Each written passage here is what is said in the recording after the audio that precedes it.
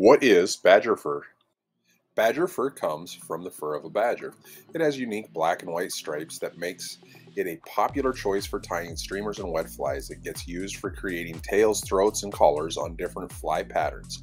Badger fur is a coarse with long guard hairs and soft underfur that can add movement and texture to your flies. When using, simply pull out the guard hairs and underfur and use what's needed according to the pattern.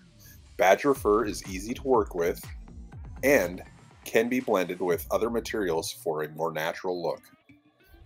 Like and subscribe if you like this content. We try to keep it quick and to the point. And don't forget to check your fly.